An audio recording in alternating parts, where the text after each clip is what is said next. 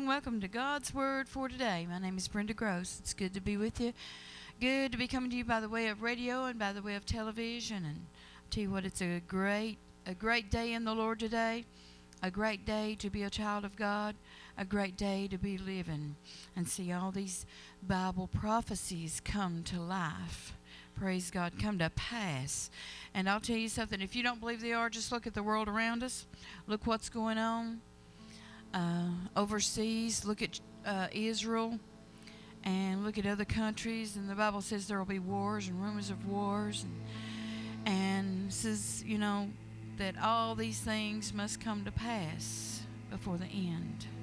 But these are a sign that it is the end times and that He's even at the door. The coming of the Lord is so near.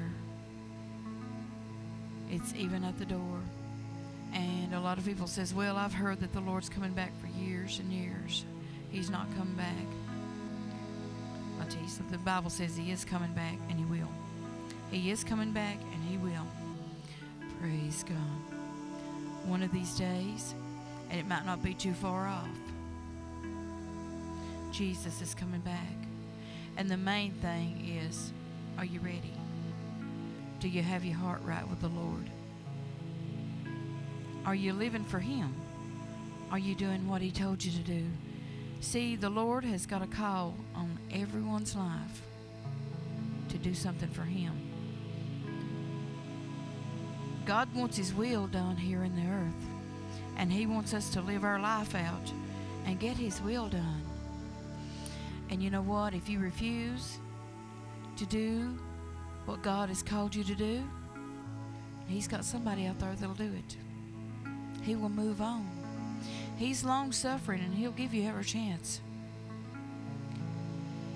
to let Him use you. And then if you don't, eventually He'll, because His will is going to be done. He's already determined it before the foundation of the world. He'll bring it to pass. And the main thing is that, are we willing? Are we willing to do it? Praise God. Hope you know the Lord today. I hope you're serving Him. I hope Jesus is your Lord and the Lord of your life. Hope you've made Him the Lord of your life today. If you've not, today would be a perfect day to ask Jesus to be the Lord of your life. Ask Him to save you. Ask Him to forgive you of your sins. Maybe He's knocked at your heart before. Maybe you've turned Him away. Maybe He's knocked at your heart many times before, and you've rejected Him. The Bible says that He's standing at the door, knocking. Jesus stands at the door, and He knocks on your heart. Now, is He going to bust the door down and come in? No. It's our choice. We've got to let Him come in. We've got to allow Him to come in. He said, if you'll open up the door, I will come in and sup with you. I'll come in and eat supper with you. I'll come in. Some translation says, and eat with you. I'll come in and fellowship with you. I'll come in and I'll talk to you. I'll be your Lord if you'll let me. That's what He's saying. And today, if He knocks on your door, don't harden up your heart. Don't say, no, you're not coming in. I've got a whole life ahead of me. I'm young and I've got many more years. Maybe when I get older, or, maybe when, if I'm ever going to think I'm going to die or something, maybe I'll ask Jesus to come in. I won't take a chance on that. You could be here today. You can be living and breathing. The next minute, you could close your eyes and be gone in an instant, in a second of time. You could close your eyes here on earth and open them in hell. And then it's too late. It's too late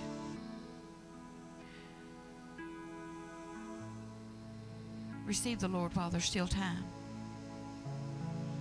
While there's still time. Ask Him to be Lord of your life.